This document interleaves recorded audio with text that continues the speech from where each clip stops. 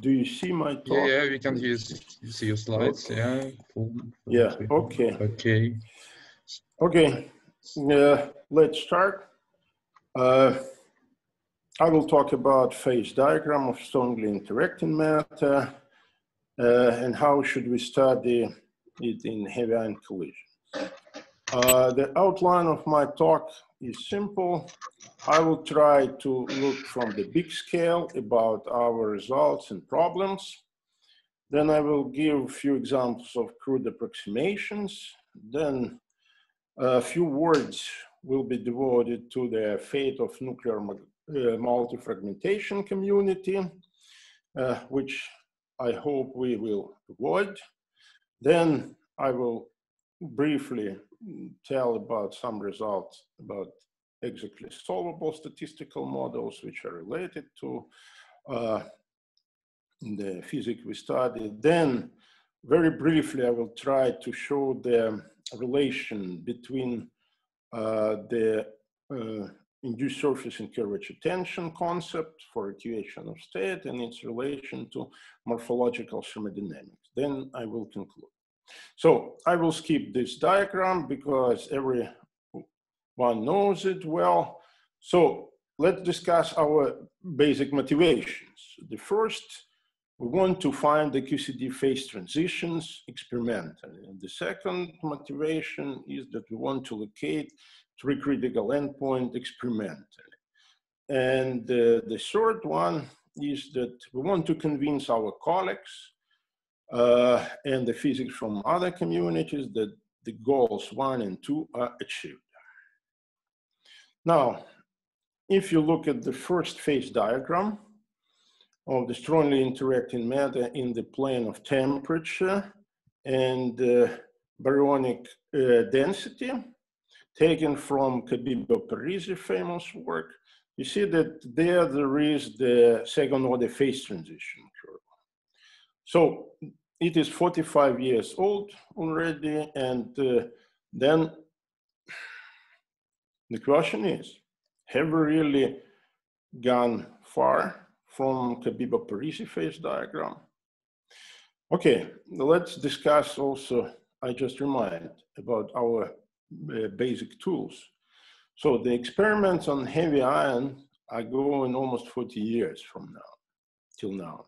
Lattice QCD, computational and analytic is about the same age, 40 years. If we count from the Hagedorn paper, which was pre-QCD phenomenology, then our phenomenology tools are 55 years old. Don't you think that after so long time, first, we did not find much in the experiments to reach our original goals 1 and 2? And the second thing, why we do not care about such a bad situation in my taste. Okay, let's discuss some objective reasons, but I would like to spare some time and do not go into details of these three first one. So we know that the deconfinement phase transition has no well-defined order parameter in presence of quarks with realistic masses. So the second reason is we really don't know on theoretical side what is the phase transition in finite and the short-living system. And as several times at this conference it was pointed out, it is tremendously complex to model and understand the phenomena which occur in heavy ion collisions. And I would add one more, fourth reason is a separate one, that in fact, another objective reason is that we face the fundamental problems which were not so far solved by other branches of physics.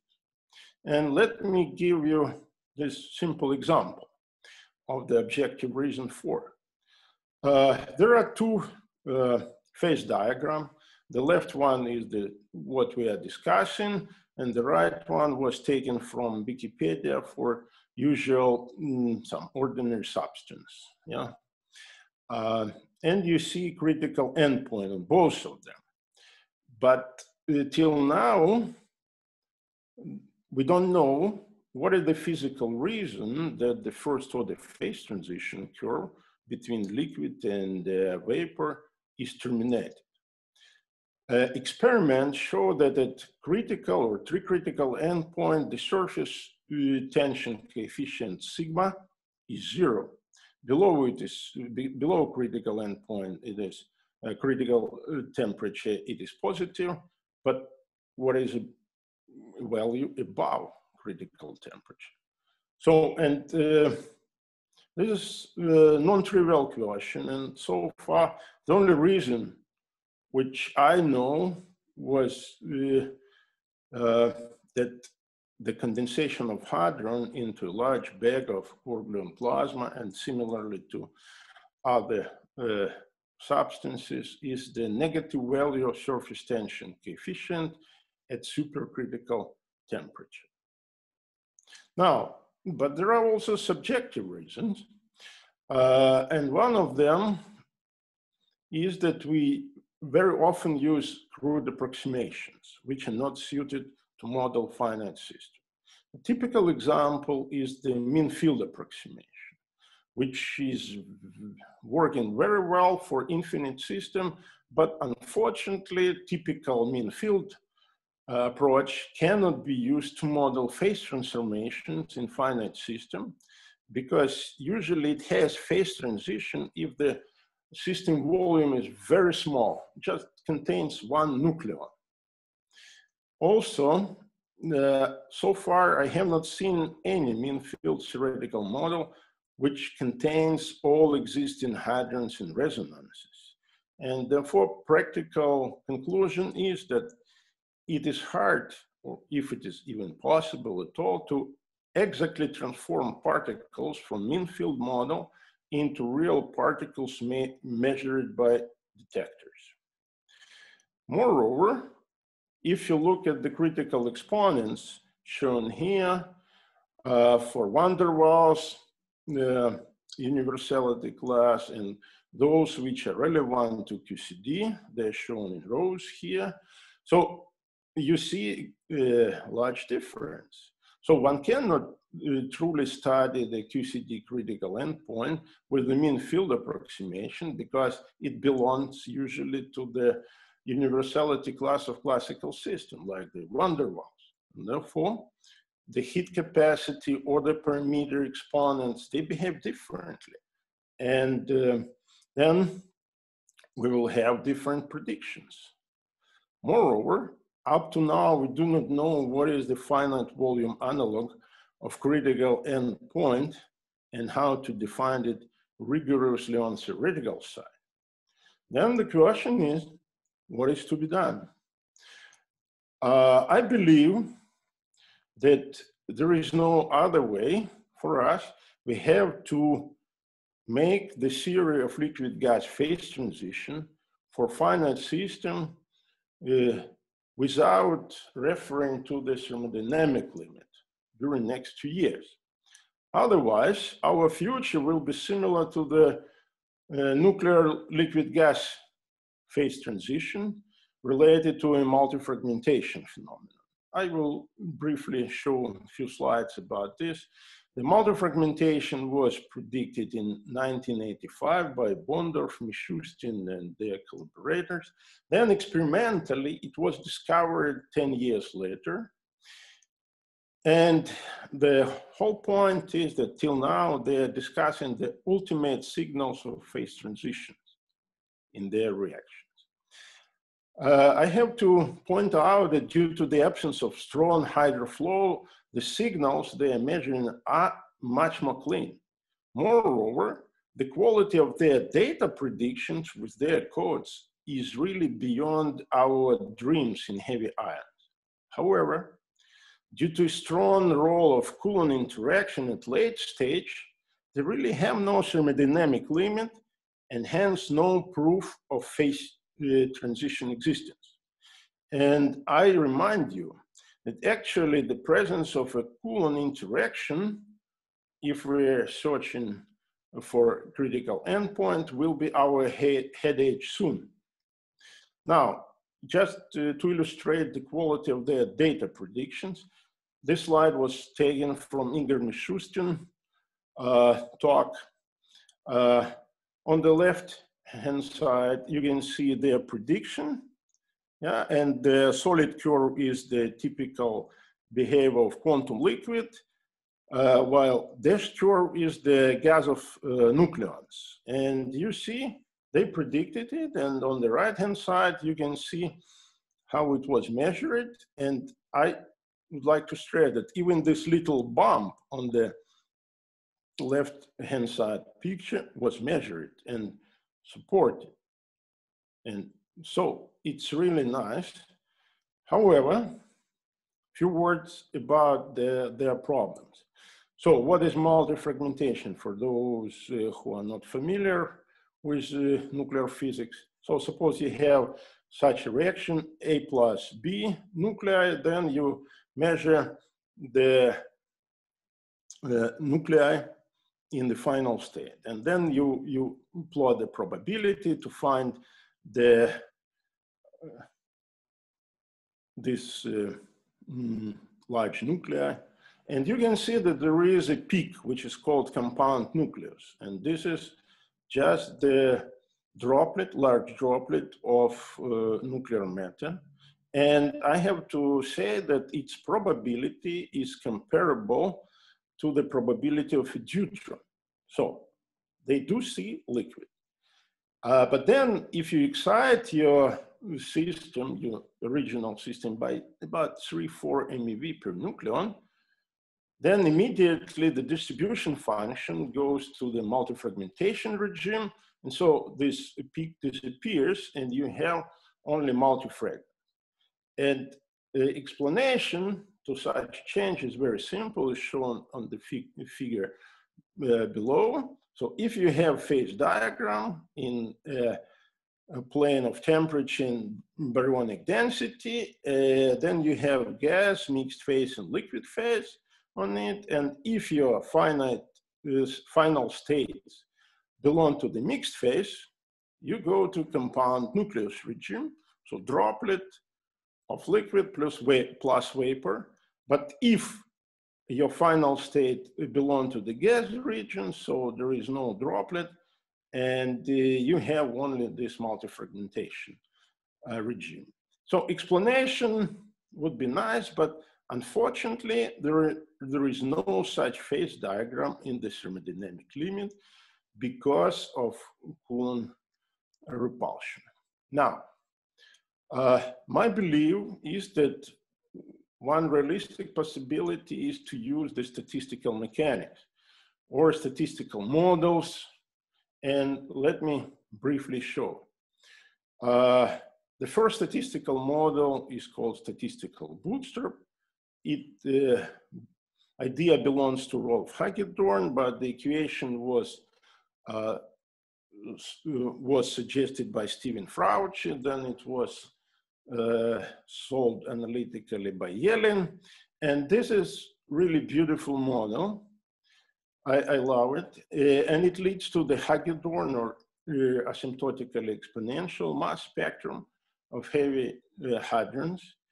And this Hagedorn mass spectrum follows from many models, including QCD, enlarging NC limit, but unfortunately, experimentally, the Hagedorn spectrum is not observed experimentally.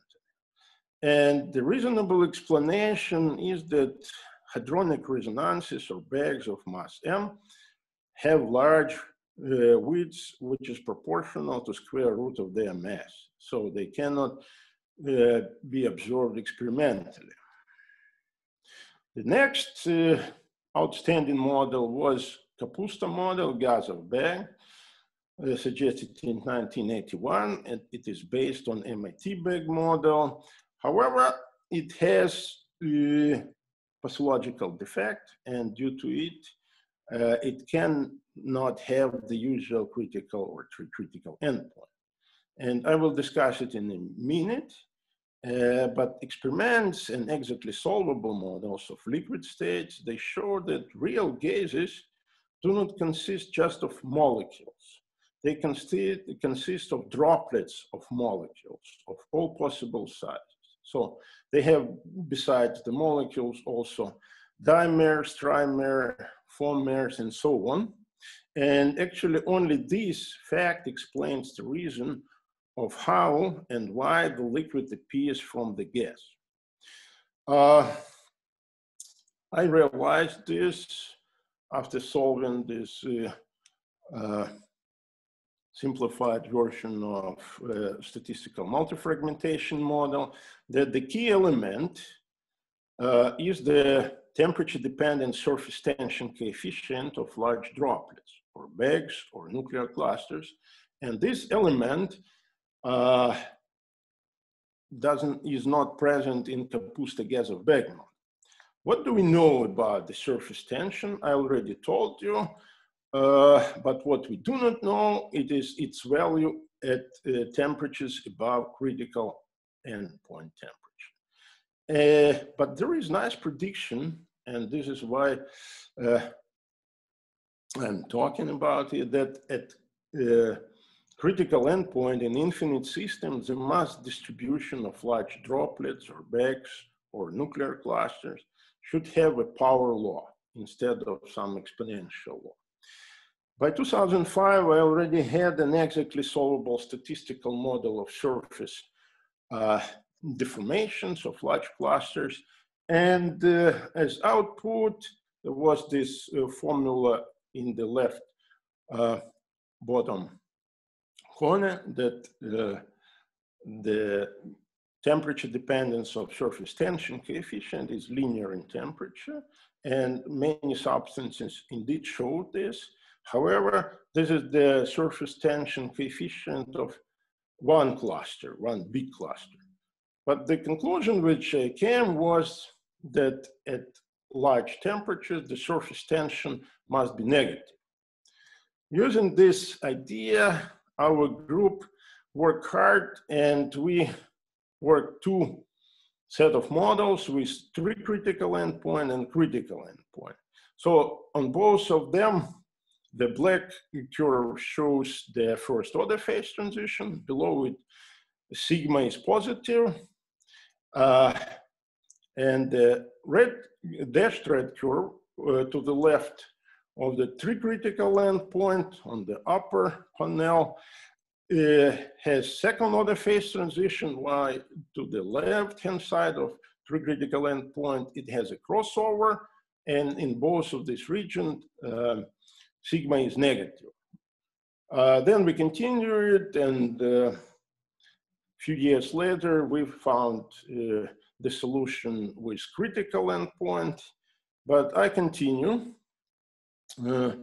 That in the meantime, I also exactly solved a couple of statistical models for finite volumes. But since no one was interested those days in exact solutions, then in 2012, I turned to analysis of hadronic yields. And the main idea behind it was to improve the hadronic part of our exactly solvable model in order to go beyond the second viral coefficient approximation and extend model to high Pagan fractions. During 2013, 2017, our group developed new hadron resonance gas model, which with only 2 or 3 extra parameters compared to 56 of the best GSI version of hadron resonance gas model describes all the data. In my opinion, it is most successful version of hadron resonance gas model, although I have to say that our colleagues from GSI completely ignored it. And moreover, together with young group members, Dima Linichenko, Alexei Ivanitsky, and Violeta Segun, we solved several hard problems of hadron data description, which no one was able to solve during about a decade. And moreover, we, in addition, found some new signals of 2QCD phase transition.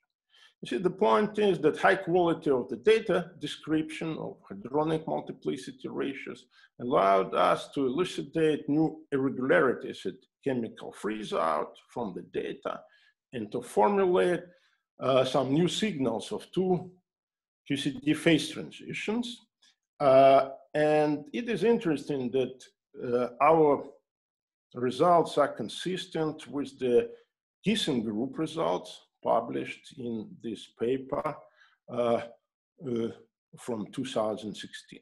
However, the main outcome of our activity was that we derived heuristically and rigorously the hadron resonance gas model, which is based on the concept of induced surface tension. In other words, the surface tension induced by interaction of each particle with the medium. Here there is the system of these two equations. I don't want to go into great details.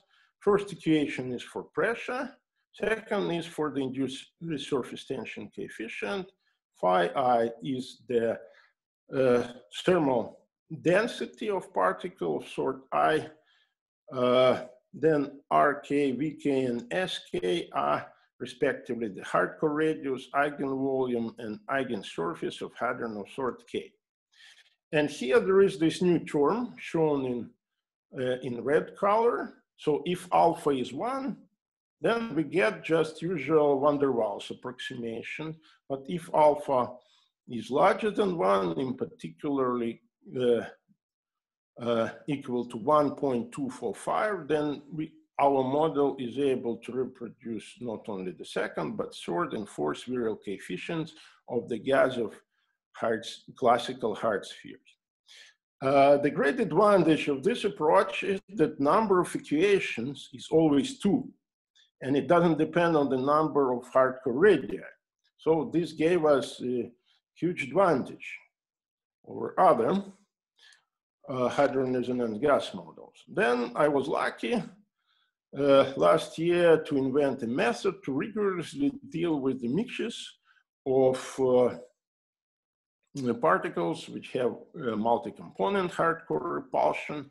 And then I was able to derive directly the equation of state from quantum grand canonical ensemble partition. These results were successfully generalized together with a student of mine, Nazar Yakovenko, and my colleagues, Larissa Bravina and Evgeny Zabrodin, to describe the equation of state for mixtures of hard disk, even, and hard spheres, classical, of course. But then we had to generalize our concept of induced surface tension and include into it the curvature tension term. Presently, we are working on the extension of this model to the mixtures of hadrons, nuclei, and bags. But a few months ago, I learned a bad truth, and I have to confess, I was greatly surprised by the fact that people from other communities are reading my papers. And I found that Ronald Roth and his collaborators from Stuttgart, they came to a similar conclusion about the full free energy of the fluid existing in a convex container, with, which has some arbitrary shape, but convex. So here there is volume, V as a surface, mean curvature, and Gaussian curvature X, and it is a very general result. And it says that the thermodynamics of fluid is completely described by this free energy.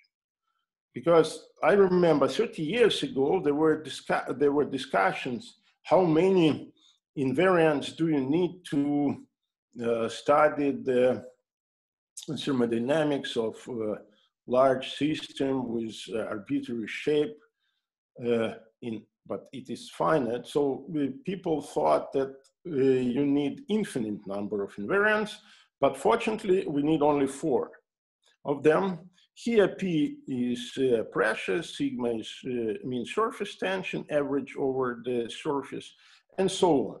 So you can look into the original papers of this group, They're given here. But now you can apply this idea to study the free energy of your large nucleus or very large quark-gluon plasma bag. So then for zero pressure, you will get free energy, which will define you the degeneracy factor of your nucleus or bag. Yeah. So this is the so-called eigen free energy, which you can calculate through the surface tension and curvature tension and so on. But now I would like to tell you that this approach is based on the Heidegger theorem, and it is valid for interaction of finite range. But now you can apply the same approach to a convex rigid body R inside of the fluid. And so if VR, SR, and CR, and XR are respectively its eigenvolume, eigensurface, eigenperimeter, and so on, you will get slightly different expression because of the sign, because it is other topology, and it coincides with our finding, but we always found that this psi coefficient is 0. Actually now combining these two free energy, internal and external one can naturally explain the reason why the surface and curvature and other tensions must vanish at the critical endpoint. So the second conclusion is that our group was on the right track. Fortunately, in addition, our derivations are valid for mixtures of rigid bodies and also for quantum statistics. And generalization to an interaction is in progress. I will skip this slide about finite system because of the lack of the time, and also because it's complicated. I hope you can trust me. If not, you can look into the original papers shown here that the found solution in finite system allow you to distinguish, at least mathematically, the gaseous phase from the mixed phase. Yeah, and what is interesting that all found solutions, the surface tension coefficient vanishes in the analog of gaseous phase. And so the power law distribution of clusters, bags, or nuclei will exist in gaseous phase.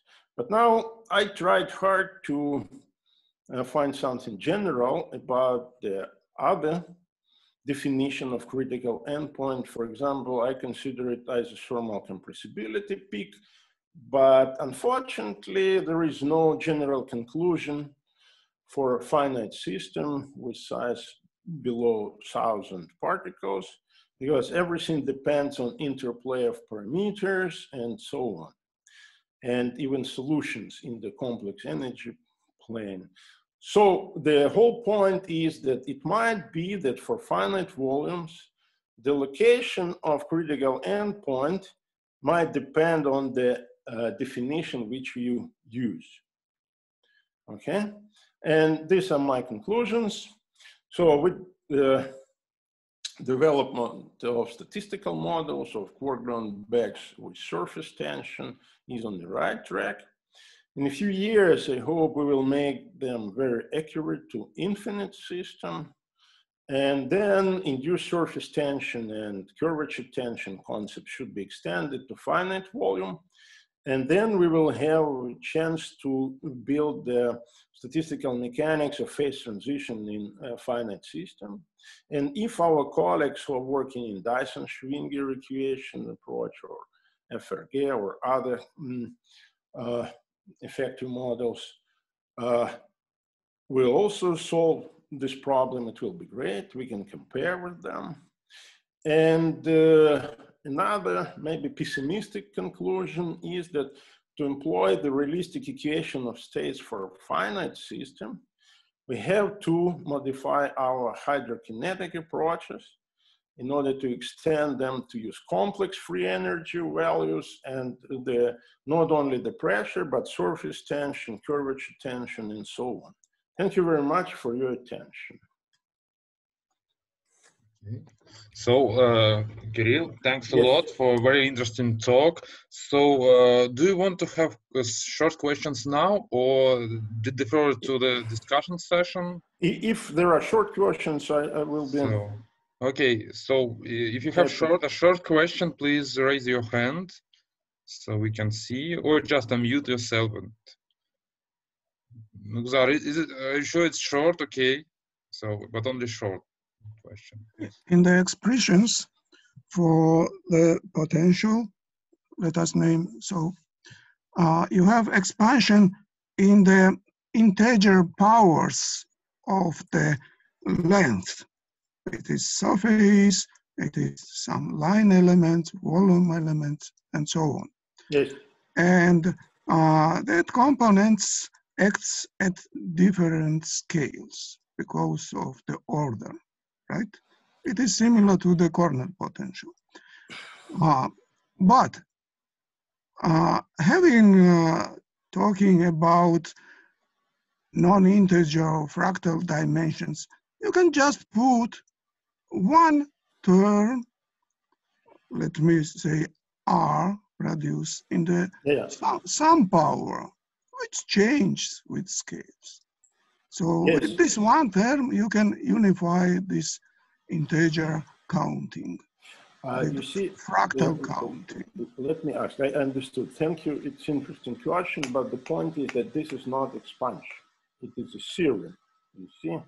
It is based on this topological thermodynamics developed by Ishihara, Hadwiger, and their followers.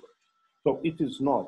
But of course, you're right in the sense that we can use this prescription, let's say, below the critical endpoint and above the critical endpoint. In the vicinity of critical endpoint, of course, you might be right, because there is still this Fisher exponential, yeah, which is logarithmic in this case.